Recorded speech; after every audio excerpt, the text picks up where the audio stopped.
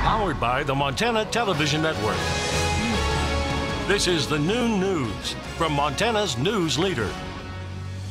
Good afternoon, everyone. Thanks for joining us on your Monday. I'm Jeanelle Slade. Well, we have breaking news this noon. COVID-19 has claimed 2 more lives here in Montana. The death toll up to 4 victims so far. The latest 2 cases out of Toole County along the High Line. At last official count, Montana confirms at least 171 cases. That's a jump of 10 overnight. More than 4,000 people have been tested, but health officials expect that number to grow significantly. Gallatin County added at least 5 new cases, growing its total to 67, the most in the state by far. Yellowstone County comes in second with the most cases at 26. As for the latest 2 deaths out of Toole County, in a Facebook post, Blair Tomshek, a nurse with the Toole County Health Department, says that health authorities are working with neighboring counties to respond to this COVID-19. Now, Governor Steve Bullock's administration says it's aware of the concerns regarding impacts to the senior community in that county. Bullock today issued this following statement.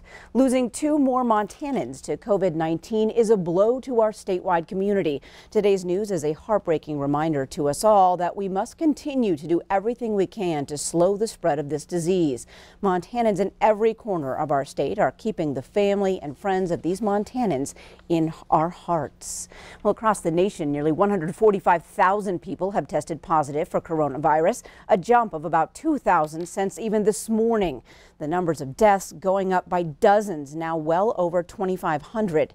This week marks the end of the White House 15-day initiative to slow the spread of the virus. But yesterday, President Trump announced he's extending the guidelines on social distancing until the end of April. Now, in response to Governor Bullock's stay-at-home order, the city of Helena has changed its services to protect staff and the community. Take a look. In a press release, the city will close the Bill Roberts Golf Course and Civic Center until April 10th. City parks and open lands will remain open, but the playground equipment in those areas will be closed. Utility customer services will no longer be open for in-person services. To make a utility payment in the Helena area, the city is encouraging you to make payments over the phone or online. There's also a drop box. There's several drop box locations around the city. Now, the city says water will not be shut off if there is non-payment. You are encouraged to call the city if there are any issues with your payment. Well, Montana is ranked in the top 10 for the states least likely to need tax relief in 2020. To determine which states would be least likely to need tax relief, Consumer Affairs factored in information about the tax rates in each state. One reason our state is not likely is because Montana's highest income tax rate of more than 6% matches the middle bracket. Many Americans are wondering when they can expect their stimulus checks. U.S. Treasury Secretary Steve Mnuchin finally answered that question yesterday on Face the Nation. We expect that within 3 weeks that people who have direct deposit with information with us will see those direct deposit in their bank accounts, and we will create a web-based system for people where we don't have their direct deposit. They can upload it so that they can get the money immediately as opposed to checks in the mail. Under the stimulus, individuals will receive up to $1,200. Couples will receive up to $2,400 plus another $500 per child. People making over $75,000 a year will see less money. Mnuchin says his #1 goal is getting American workers and companies the money they need to get through the next 8 to 10 weeks.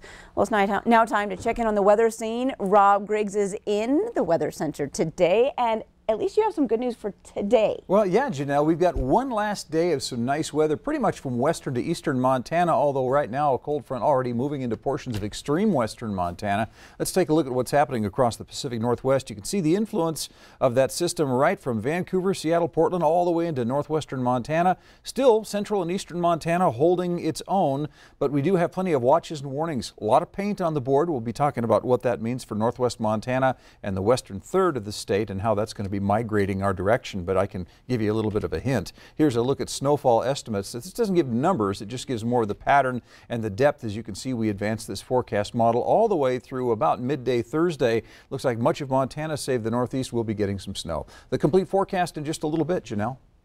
All right, thanks, Rob. Well, we have more ahead on your statewide noon news with heightened sensitivity to social distancing, how local volunteers have had to get creative in how they're helping the community. The time is 12:05, but first Rob Griggs is in next with your statewide weather forecast.